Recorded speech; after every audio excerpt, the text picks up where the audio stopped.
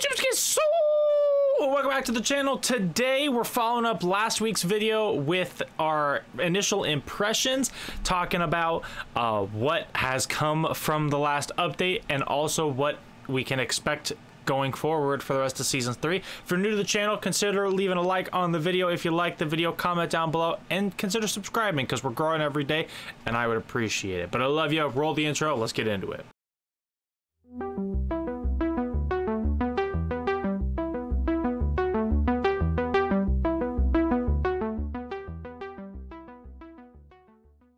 So last video we were predicting some things that were going to be coming in season 3. Season 3, the trailer for it came out literally an hour before my video went up. So it was cool to see some of my predictions come true, but also very frustrating to see that if I would have waited just a little bit longer, I would have had something to base everything off of, but it's perfectly fine. So in terms of some things that were added, we of course have the new battle pass. Warzone was totally nuked, but we'll talk about that some other time.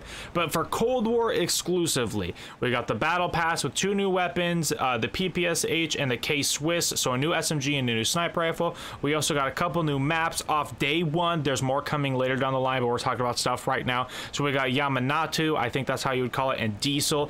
Diesel, honestly, top 3 maps in the game right now for me. It's right there with Apocalypse for that #1 spot. I love the map. Yamanatu though, hot crossed buns, but we'll talk about that in a little bit. First things first, let's take a look at some of these weapons and get some gameplay. So the first weapon you'll have access to upon hitting tier 15 of the battle pass, the PPSH.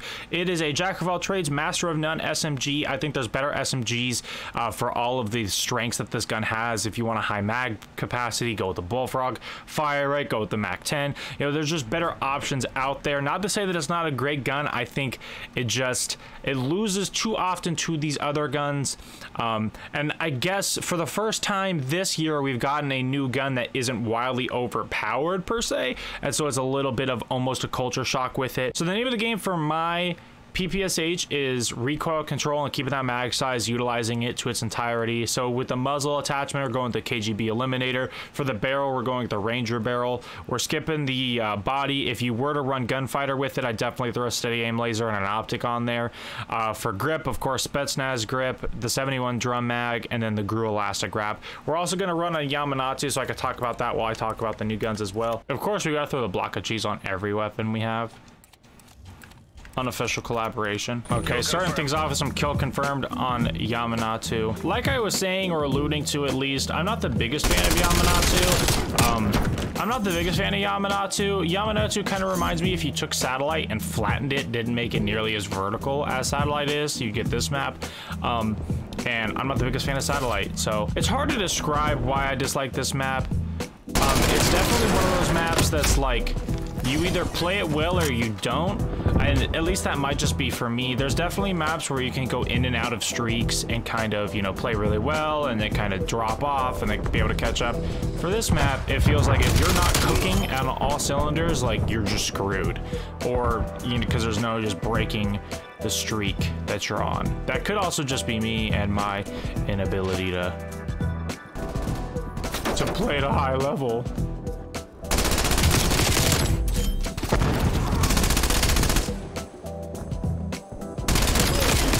That's the one thing about this gun that I do appreciate is that mag size. That mag size makes it to where you're able to just kind of spray and pray with it a little bit almost.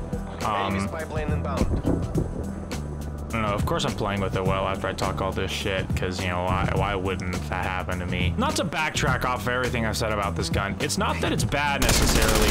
It's more so for me, it just feels inconsistent, because it feels like sometimes I'm melting dudes and like I'm unquittable, and then other times it just feels like, you know, I am King Autobot and can't do anything without, you know, it's just hard to describe. This gun makes me feel inconsistent, and it's frustrating sometimes to feel that inconsistency.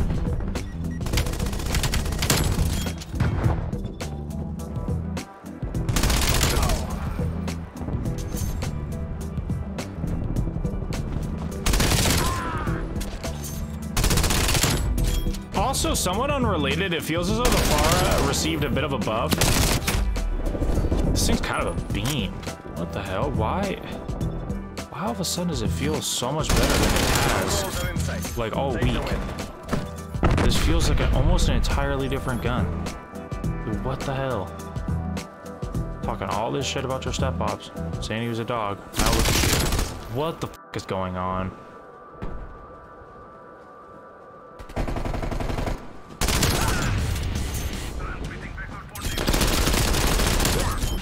The capitalists will remember this. 13 positive with our game of the PPSH, which doesn't make the most sense to me, but I think I'll take it. I won't complain. In terms of this map, though, I definitely don't think it's the worst map of the game. Armada has grown on me a little bit as we've played, but I still hate Armada. And it's not really, I guess, the map's fault. It's more so how people play it, and that's kind of something I try to keep in mind when it comes to my judgment of maps. You know, does it come down to the map play, how the map plays, or is it really based upon how other people are choosing to play it? But that's my PPSH gameplay there.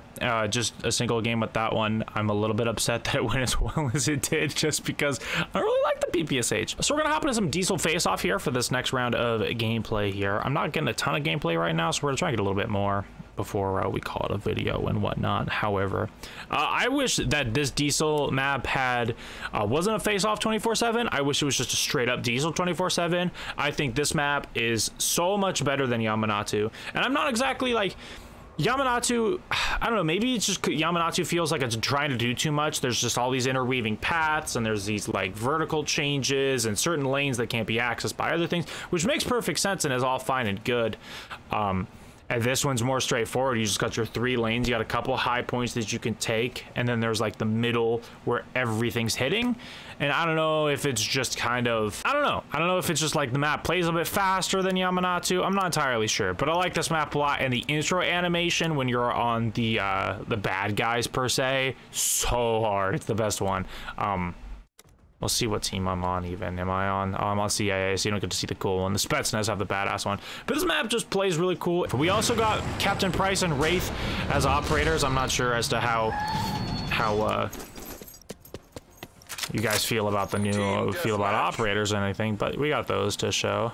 Best of luck, soldier. The folks back home are counting on you.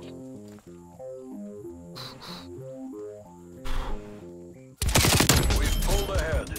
I definitely think Season 3, though, is a little bit inconsistent. Is kind of the theme that we're having right now for this, or is just kind of the theme. Is inconsistency. The PPSH feels a bit inconsistent in terms of being a good SMG. It feels like sometimes it melts, other times it doesn't. The K-Swiss is honestly a mid-tier sniper rifle until you get the Tiger Team barrel, and then it becomes a god-tier sniper rifle. The speed of it feels truly like a Call of Duty sniper. It's so nice. Oh, it's so nice to use. But before you get the Tiger Team barrel, you'll get a lot of hit markers. Like, even if you hit upper chest, like, really headshots are the only guaranteed one-shots for this thing. Which, even with that cycling speed, the chambering speed, it can be a little bit too slow for you. But as you see, I'm hitting consistent one-shot shots with it. But that's the thing, is like, you know, without the barrel, it's a bit inconsistent. The maps, you know, Yamanatu's not the greatest map, but then we got this map, which is great. But the ballistic knife's a little bit odd. I think it's like a one-shot kill and a melee kill in the same life in 15 different games, which feels a little bit excessive, like borderline excessive. If I had got the third one there, that would have been crazy. This map, I just love this map. I just love it so much. I'm sniping on it, which I don't love sniping, but I want to show off the new gun for you guys. I really enjoyed the season. I think it's a great refresh. I understand the time in between seasons is like necessary to make sure that the content's all there and everything, but I think that it's borderline too long. Ooh. That was close. I think it's borderline too long. I think there needs to be some more content dropped throughout, just because the game kind of gets stale. I know Season 2 was kind of starting to lose a little bit of its allure for me. But Season 3, much needed. I'm very excited to see where things go. The only thing that I think they totally missed the mark on was zombies. I think zombie players and zombie fans have kind of been getting hoed this year. I don't think they've gotten nearly the amount of content as they deserve. I have 2 maps at this point in the game. We're about, what, 6-7 months into the life cycle of this game. We've gotten 1 new map. I mean, if you count Outbreak 2, but I really don't count Outbreak. It's more of a classic zombies experience in terms of like you just survive, which I mean for some people is fun, but I like playing with a purpose. And with all the Easter eggs we've had over the last like decade pretty much for zombies, it's kind of hard to not have an Easter egg and not have like a goal. There's talks of there being an Easter egg for Outbreak, but I don't know. I think it's kind of screwed up. The zombie players haven't gotten more content. I don't think, from what I read, they haven't gotten a new maps in season 1. Oof, we snagged his shit. So Get the win for Uncle Sam. I don't know. Zombie players, I think they deserve more. And as somebody who used to really enjoy zombies and exclusively play zombies, it sucks to see that they aren't getting the kind of content that they deserve. Best on the team. It is what it is. 15 and 15. Oh, I gotta play the game though. That was a double kill. A little bit of a hard scope. Just a little bit. Probably my best game sniping I've had in a while. Tiger Team Barrel, though, is a necessity on the K-Swiss. Let's take a look at that loadout real quick just for you. So we're running the stabilizer, steady aim laser, front grip, fast mags, serpent wrap, and the stock.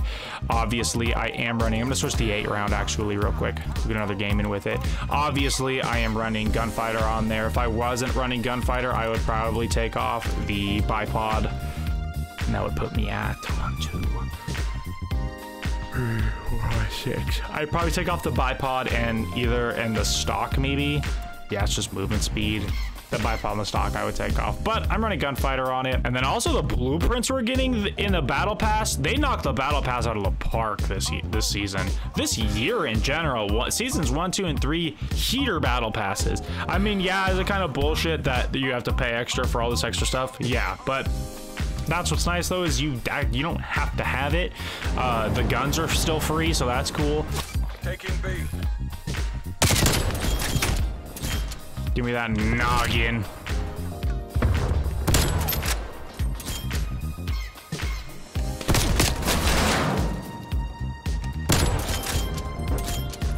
Losing Bravo.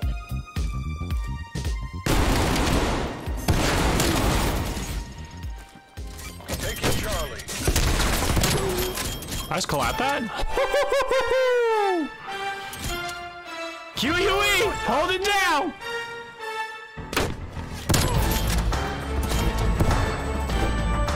The reload off.